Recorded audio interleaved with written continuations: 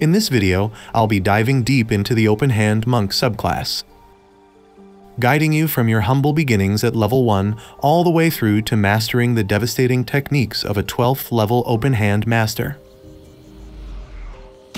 Join me as we unravel the mysteries of this powerful subclass and unleash its full potential. Monks acquire the class feature known as Flurry of Blows at level 1. This allows them to punch twice, each dealing 4 to 7 damage. Since this is a bonus action, monks can already attack twice, even at level 1. I'm going to show this in actual combat shortly, but let me go over the class features first. Ki represents the monk's inner energy. They can expend this to perform various special actions, such as Flurry of Blows. Unarmored defense adds the monk's wisdom modifier to their armor class. This is especially useful to those players who wants to run around naked. Dextrous attacks add the monk's dexterity modifier to their attack and damage rolls if it is higher than their strength modifier, as it should. Deft strikes will set the monk's weapon and unarmed attack damage to a minimum of 1d4 and the damage type to bludgeoning. And lastly, bonus unarmed strike allows the monk to perform an unarmed bonus attack after attacking with a monk weapon or performing an unarmed attack. This proves particularly handy when your ki reserves are depleted. At level 1, the monk has 2 ki points, and his armor class benefits from his wisdom modifier because of unarmored defense.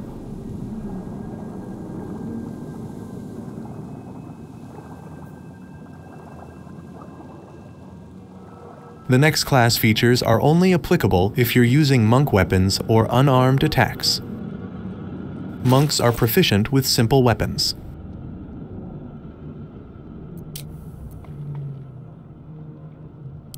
The weapons on this list are considered monk weapons.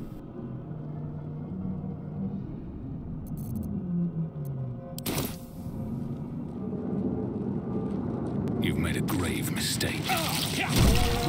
After performing an attack, the monk can follow through with either Flurry of Blows or Unarmed Strike.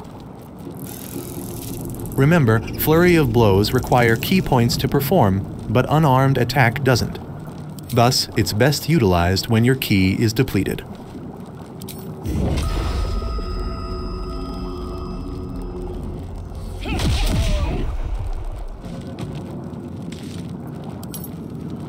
We can see here the monk's dexterity modifier being applied to the attack and damage rolls as per the Dextrous attack class feature description.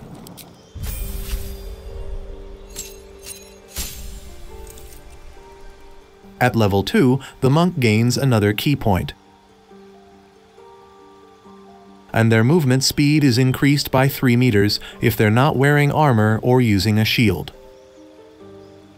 They also gain 3 new class actions. Patient Defense, while active, causes attack rolls against the monk to have disadvantage, and their dexterity saving throws will have advantage.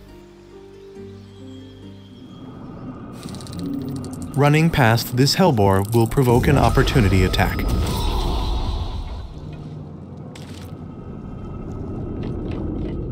Don't waste a step.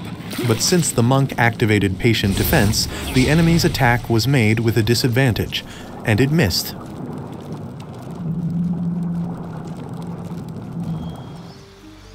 Step of the Wind Dash doubles the monk's movement speed and allows him to jump without expending a bonus action. Step of the Wind Disengage will not provoke an opportunity attack as you run past enemies, and similarly, you can jump without expending a bonus action. Here, we used a bonus action to activate Step of the Wind Dash. Keep in mind that the regular dash requires an action point to activate. And even though he no longer has a bonus action, the monk was still able to jump. On my way.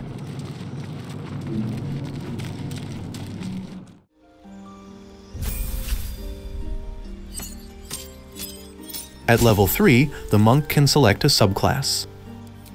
I'll be featuring the Way of the Open Hand in this video. This is the only level that a monk doesn't gain a key point.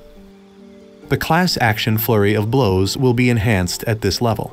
It can now inflict different conditions in addition to the 8 to 18 points of damage it inflicts. Topple is a bonus action that can knock enemies prone for 1 turn. Shouldn't have made me your enemy.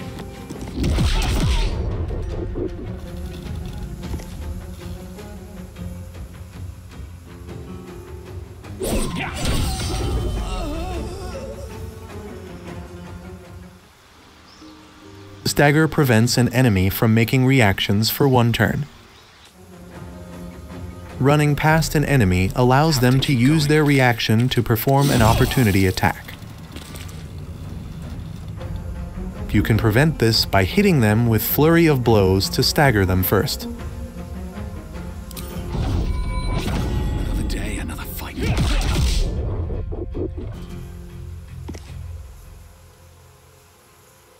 These boots have seen everything. And Flurry of Blows push will push enemies 5 meters away from the monk.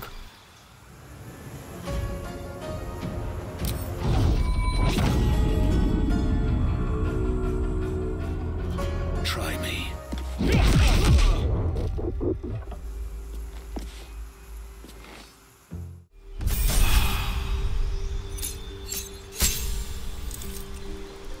The monk gains an additional key point at level 4.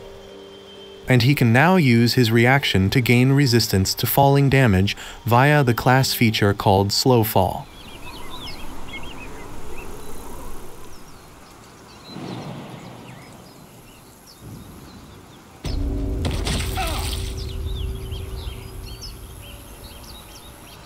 We can see here that the falling damage was reduced by half due to Slow Fall.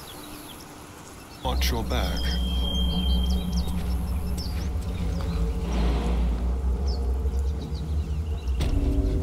As comparison, here's Astarion making a similar jump, but taking 100% of the damage.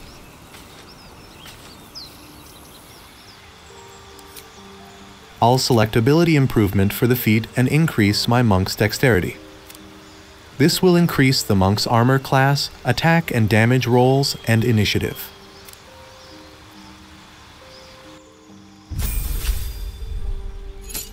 At level 5, monks gain another key point, for a total of 6. They also gain an extra attack. This allows them to attack 3 times per turn. The monk can also now perform Stunning Strike using a weapon or an unarmed attack.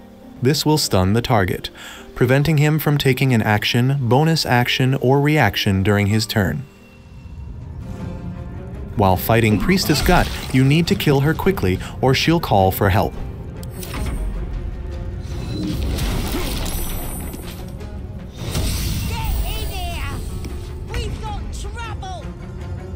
Every goblin within earshot will then turn hostile.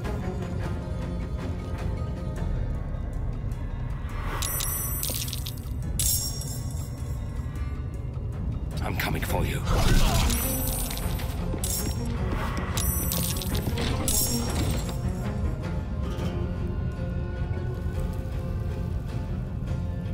But if you hit her with Stunning Strike first, she will effectively skip her turn.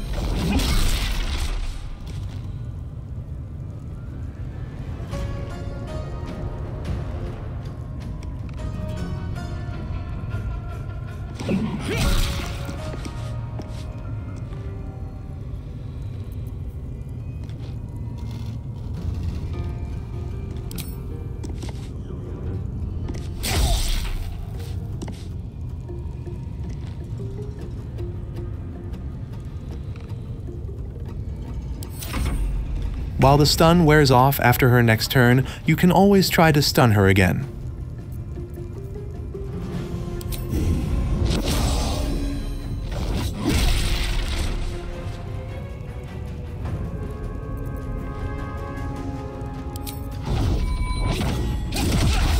There's an illithid parasite in that corpse. You should take a look.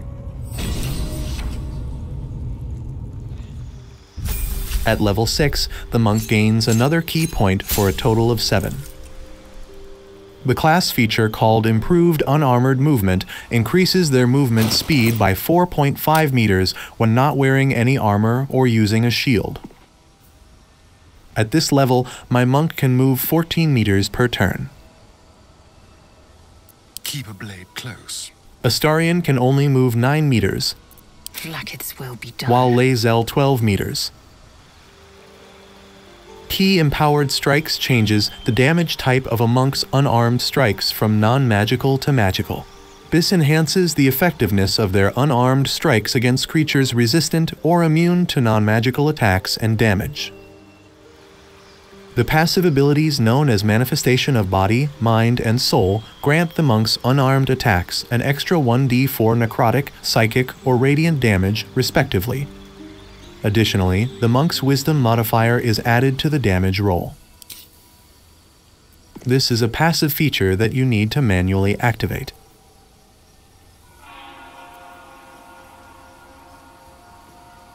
Let's choose necrotic damage for now. Note that this will only trigger when using unarmed strikes.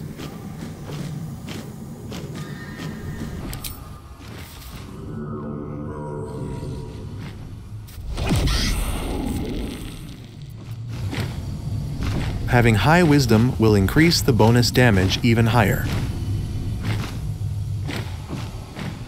Wholeness of Body replenishes half of the monk's key points and heals him 18 hit points. For the next 3 turns, the monk also gains an extra bonus action, allowing him to attack 4 times per turn. Right now, our key is depleted, and we only have 1 bonus action point. Wholeness of Body restored 3 points of key and granted the monk an extra bonus action for 3 turns. This will allow him to attack 4 times in 1 turn. This is the regular attack.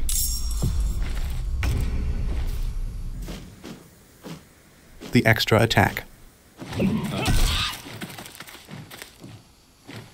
And 2 attacks using the bonus action.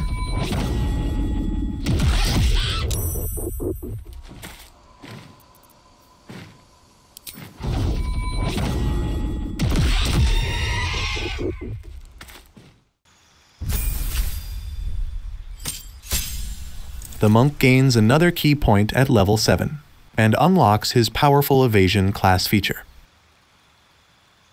There are numerous effects that will require a dexterity saving throw, such as area of effect spells, traps, and dragon's breath attacks. On a successful save, the monk takes no damage at all, while characters without this feature would typically still take half damage even if they succeed their saving throw. If the monk fails the dexterity saving throw, he would only take half damage instead of the full damage listed in the spell's description. The monk here barely took any damage, while Shadowheart and Lae'zel are already incapacitated. Astarion did a good job in avoiding the traps too. Stillness of Mind will automatically remove the charmed or frightened condition. This will come in handy when you are fighting near. But do note that you automatically waste an action point every time this is triggered, and there's no way to turn it off.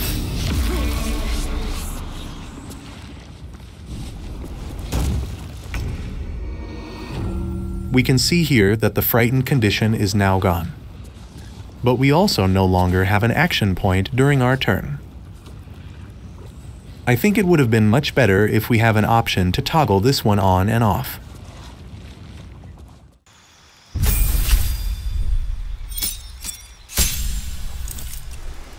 At level 8, the monk can select another feat.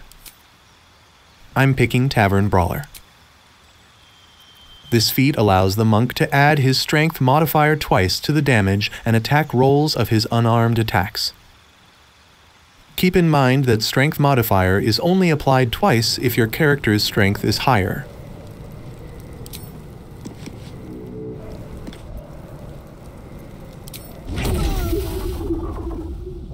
If dexterity is higher, then the bonus is strength modifier plus dexterity modifier, as can be seen here.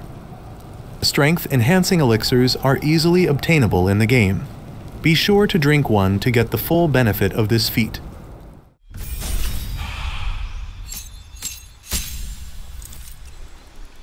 At level 9, the monk gains advanced unarmored movement.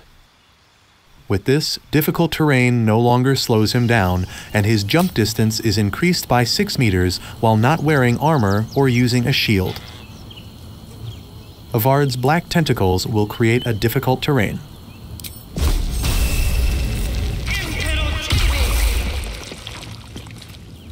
However, the monk will be able to move freely over this surface.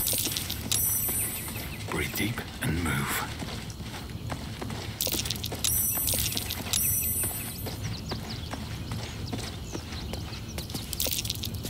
Other characters, such as Lae'zel, will have their movement halved.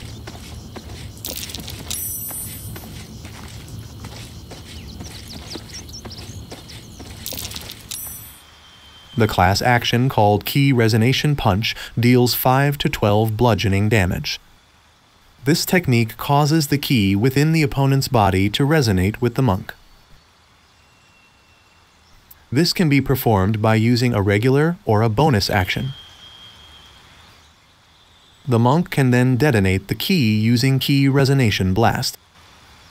This deals 3d6 force damage and has a blast area of 5 meters. Creatures that are resonating with the monk who are hit with this blast will also explode. Key Resonation Punch was used in conjunction with Wholeness of Body here. This allowed the monk to resonate with 4 enemies and then detonate the key all in the same turn.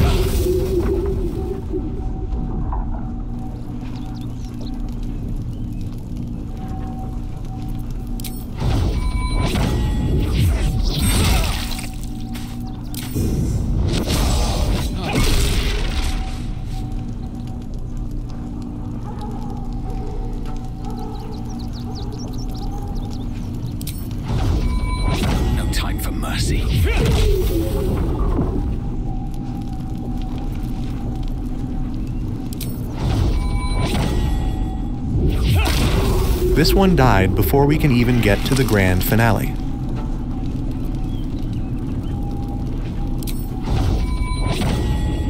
And now the Key Resonation Blast.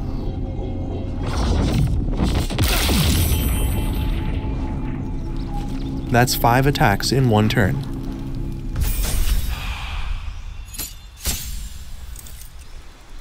At level 10, the monk's movement speed is further increased by 6 meters. Purity of Body makes the monk immune to poison and diseases.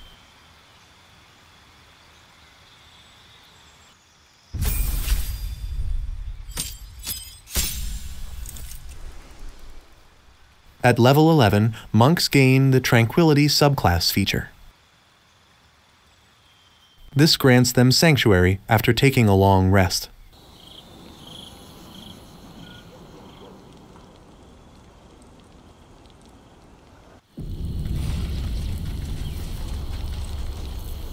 Sanctuary shields the monk from enemy attacks and prevents them from targeting him with spells, although area of effect spells will still harm the monk.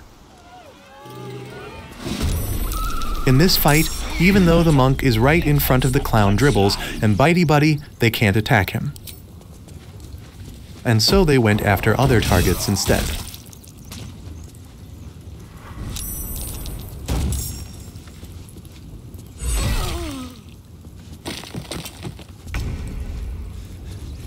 Part of the show? Sanctuary will end once the monk attacks another creature. This allows you to set the battlefield to your advantage and fight on your own terms.